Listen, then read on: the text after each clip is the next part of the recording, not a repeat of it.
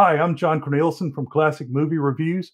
I have a lot of great film reviews that you can watch about war movies over the Veterans Day weekend.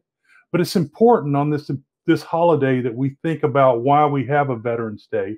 And somebody who's doing something about it is my friend Josh Guerrero over at the All Around Adventure podcast. And I'm going to let Josh tell us what he's doing. Hello, Josh. Hey, John. It's good to see you again. Yeah. It's been a while. It sure has. See, I got that beard now. Yeah. And mine's kind of sort of coming in. I've decided to just let it grow for this trek that I'm doing. Yeah. Sounds good. Well, tell us. I mean, I'm very excited to put this out. Tell us about what you're doing. What's going on with it? Why are you doing the trek?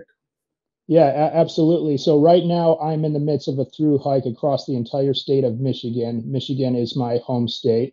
And I decided to do this because I am trying to raise money for a nonprofit that helps veterans. And, you're an archaeologist, John. I'm also an archaeologist. That's how you and I initially got connected.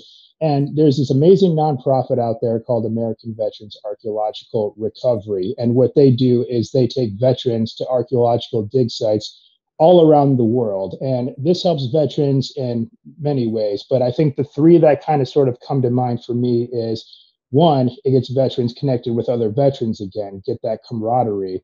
And then two, it gives veteran a new mission, a new purpose, and in this case, protecting cultural heritage. And then three, it helps put these veterans on a trajectory and put them down on a path for success. And for some veterans, that might even be pursuing a career in archaeology, following their dig activities.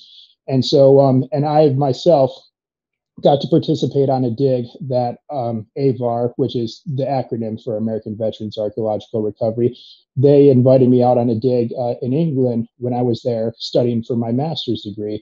And that helped me get some very necessary field experience. And I really kind of experienced firsthand what the benefits would be for veterans getting out and doing something like this. And so therefore, I decided to make them the nonprofit that I would raise money for by doing this trek. And so things have been going pretty well. I just reached the halfway point, a little over 600 miles.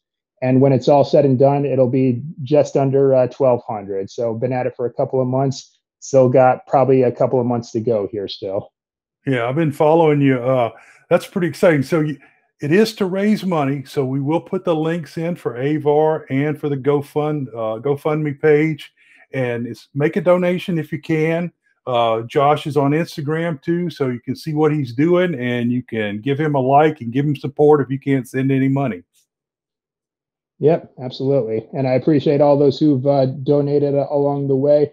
It's very helpful. And I've also just been so gracious for the kindness that I've experienced from people along the way. Just even strangers that I've met out on the trail. It's been overwhelming. So I'm really happy for those who've donated. So thank you for those who've donated, and thank you for those who are thinking of this organization and our veterans.